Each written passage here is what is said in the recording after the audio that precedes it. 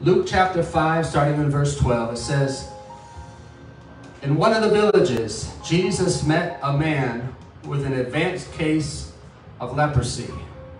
When the man saw Jesus, he bowed with his face to the ground, begging to be healed." I'm just going to stop right there for a minute.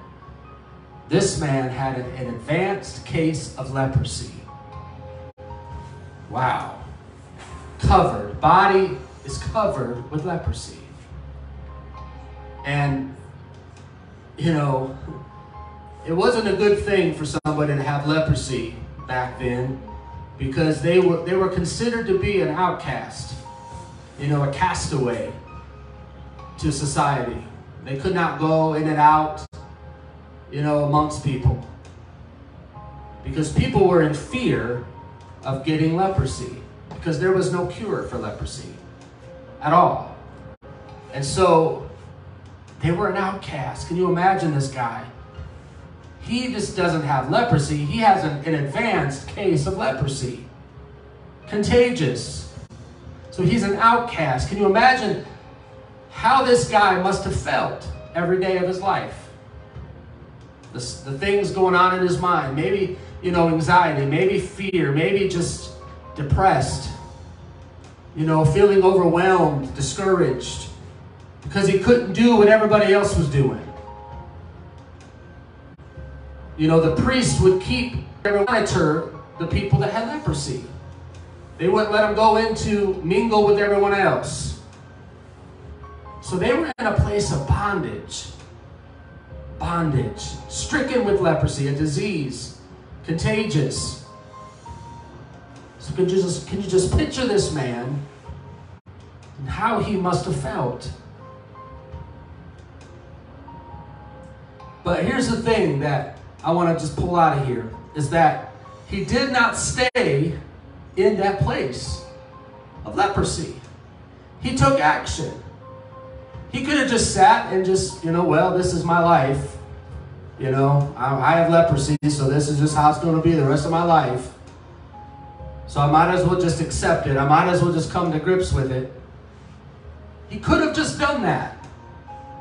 But he chose to go after the one that could do something about it. He chose to get up and take action when he heard faith. Faith comes by hearing, and hearing by the word of God. And he heard faith because he knew that Jesus was nearby. So let's continue to read. When the man saw Jesus, he bowed with his face to the ground, and he begged Jesus to be healed. Do you see this man?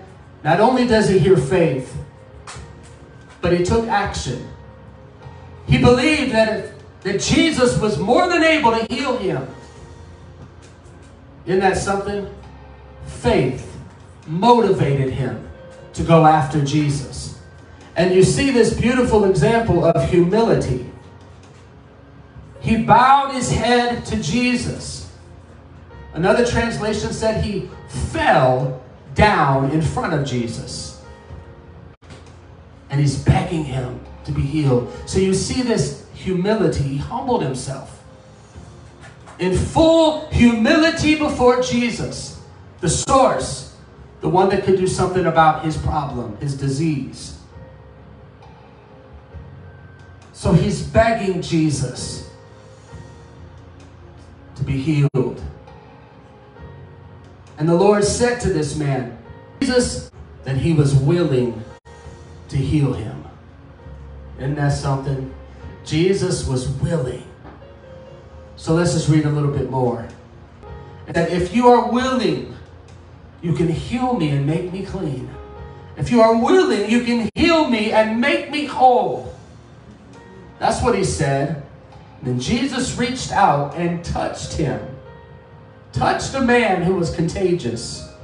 Touched a man who had a disease that people were afraid of. But Jesus wasn't afraid. Jesus reached out and he touched this man, physically touched him. And that word touch here, in the Greek, it means to attach. A connection took place. Jesus physically touched him. So there was this connection.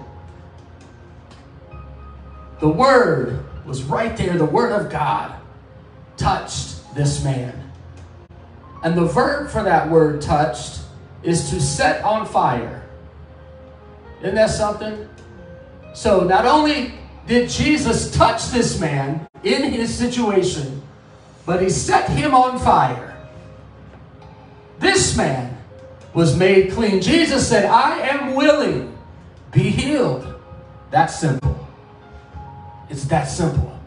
Why do we complicate things? God just wants us to have faith, to believe on him. He's a God that can do the impossible. Yes. See, what we think is impossible, God can turn that whole thing around and make it a possibility.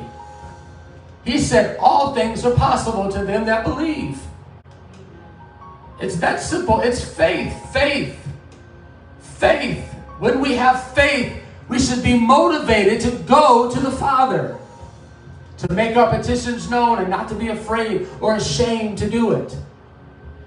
God is an ever-present help in the time of trouble, and he wants us to approach him, the throne of grace, to find mercy, grace, and help in the time of need. Isn't that something? So here this man filled with leprosy, is in physical contact with the Word of God, standing in the presence of Jesus. Isn't that amazing? Hallelujah. And he wasn't ashamed to go to the Lord and ask him for healing. So Jesus touched him, reached out, touched him, connected. They made contact. And he set him on fire. Hallelujah. Just a powerful word. Let's continue to read. And instantly, the leprosy disappeared. That's what happens when the Word of God shows up. When the Word of God is spoken into our lives and we take heed to the Word, things that we were suffering, things that we were battling, things that we were being subjected to, all of a sudden has got to go away. Because the Word of God is a word that's filled with authority. And we have the authority. We have his Word in us today. Just fast forward to the new covenant. We have his Word in us, living in us, abiding in us. It's in him that we live, move, and have our being. We have the authority of God living in us. And we need to act like we have the authority of God by demonstrating it through our submission. We speak it. We live it. We demonstrate it. We manifest it. We allow the Spirit and the life of God to flow in us and out of us. This should be a common thing. This should be an everyday occurrence. And that's what God's calling us to. An everyday occurrence to manifest his glory. An everyday occurrence to let the river of life, freedom, healing, deliverance, miracles, signs, and wonders to flow from our lives. That when we speak, we're not speaking our own words. Like Paul said in 1 Corinthians chapter 2. Paul said, I'm not coming to you with enticing words of my wisdom. I'm not coming to you based upon my knowledge, based upon what I know. I'm coming to you based upon the Spirit of Christ so that I can demonstrate the glory and manifest God. I'm not coming to you based upon my knowledge.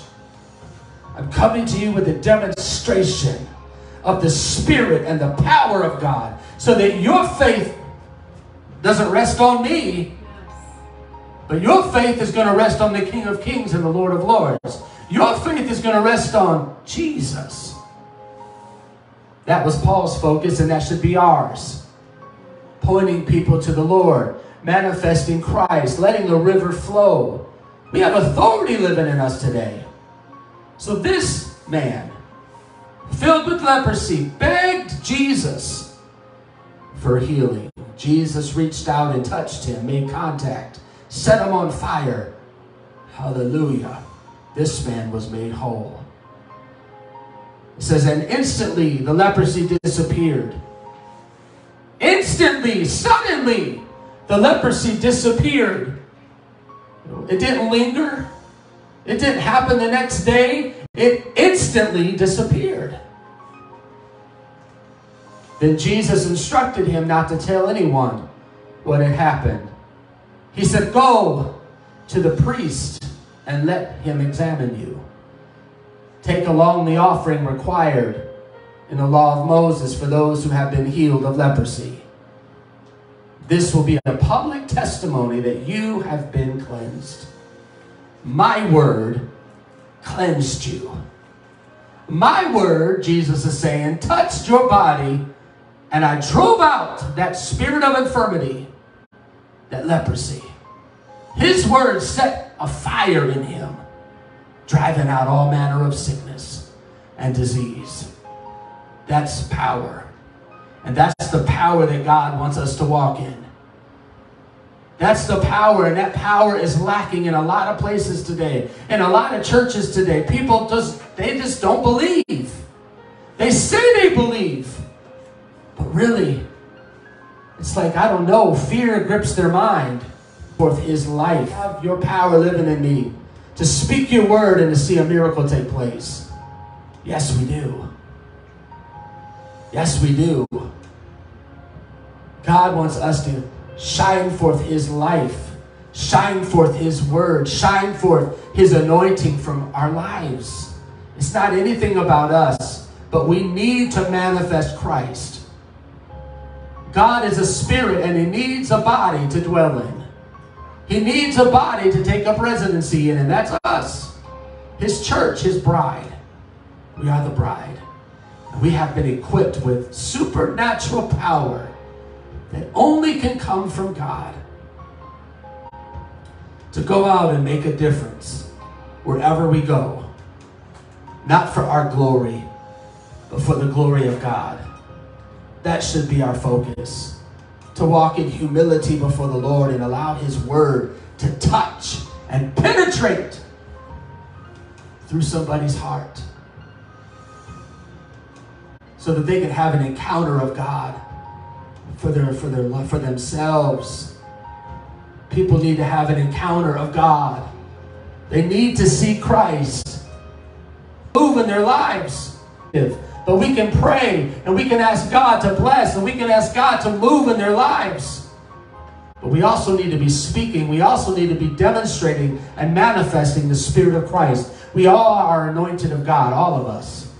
Every believer has the anointing of God living in them. We are all ministers of reconciliation. We are all out there in the faith, and we should be demonstrating and manifesting Christ. We don't just come into a building or come into a church building and sit and go home and do nothing. But a lot of people do. They come into a church, they go through the motions.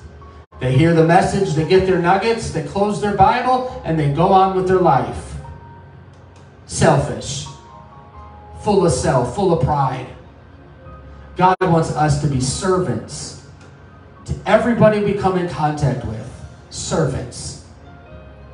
There's no big I's or little U's in the kingdom of God. We are all servants. Jesus made himself of no reputation, but took upon himself the form of a servant and became obedient unto death, even the death of the cross. That word servant means a slave. See, we are to be a slave, not to sin, but to righteousness and holiness. Fully yielded and submitted, slaves to God, so that he can manifest through us. That's what it's about. It's not about us, but a lot of selfish people in the kingdom of God right now, in the church, is in it for themselves, what they can get. That's selfish. We should all be slaves, serving. Jesus was a servant. He didn't go around concerned about making friends. He made himself of no reputation. He was hated. He was despised, rejected. But he was still a servant. Even though he was rejected and hated, he was still a servant to the enemies. He blessed the enemies.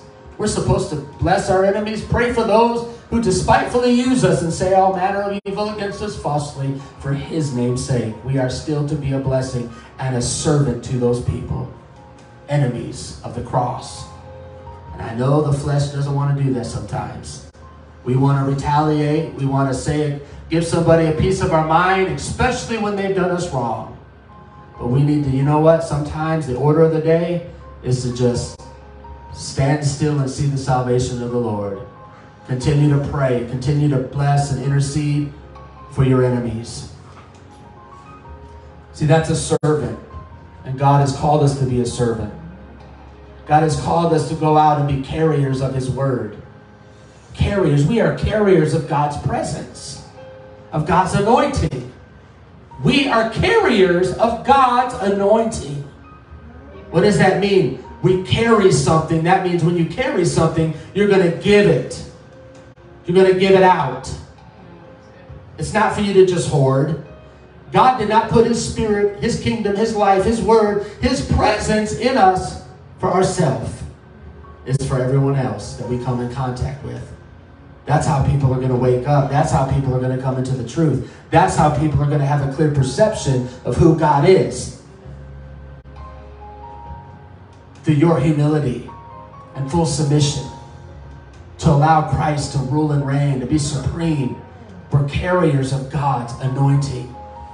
So we need to demonstrate, we need to manifest Christ so that his word can touch broken hearts, lives, people that are filled with anxieties and fears, people that don't know what to do, people who are contemplating suicide. We have no idea. People are hurting all over the place, and we are carriers of God's anointing. We need to give out his presence, his anointing, his word, his life to people so that they can be touched, healed, cleansed, made free by the word of God, the word that dwells in every believer. So when Jesus was walking the face of the earth, God manifested in the flesh. He's standing there before this man filled with leprosy. And he reached out and he touched this man. He made a contact with this man. He attached himself to this man. And now guess what? I already talked about the new covenant. But God has attached himself with us because he's in us. There's that connection. His spirit is attached to us, right? He's living in us. And we have that fire, just like he demonstrated here in the word. When he touched this man, there was an attachment that took place. And he set this man on fire. We have the fire of God in us today. To speak a word in due season, right? That fire is going to burn away dross. It's going to purify the word that's in us. The word of God is fire. It's power. It's the spirit. It's wind. It's the word of God, right? It's filled with miracles. And we are carriers of God's anointing. We need to go out and make a connection with people. That when we speak, we're not speaking our words, but it's the word of God that's getting a hold, that's pricking their hearts. What's going on? His word, his grace is attaching itself to people. People are going to respond. People are going to wake up. And then the word is going to set them on fire. People are going to get hungry and passionate for God. Manifesting his kingdom and his glory, we should expect to see lives changed, miracles. So when you speak God's word, let his word grab a hold of somebody's mind, their perception, so they wake up and they get on fire for God, passionate for God. God is upon me, on me. Do you believe that? The Spirit of the Lord God is upon me, not just on me, but in me. Because again, we're in the new covenant. Because the Lord has anointed me to preach good tidings to the poor. He has sent me to heal the brokenhearted, to proclaim liberty to the captives, and the opening of the prison to those who are bound, to proclaim the acceptable year of the Lord and the vengeance and the day of vengeance of our God, to comfort all who mourn. All who mourn. To console those who mourn in Zion, to give them beauty for ashes, the oil of joy for mourning, the garment of praise for the spirit of heaviness, that they may be called trees of righteousness, the planting of the Lord, that he may be glorified. So the Spirit of the Lord is in us so that we can go out and preach the good news of the gospel, so that we can set the captives free, to heal the sick and the brokenhearted, those that are in prison in their mind, with fear, stricken with torment and fear, paranoia. We have the ability through the power of Christ to speak a word that sets the captives free. We're carriers of the anointing. That's the word of the Lord tonight. Carriers of the anointing.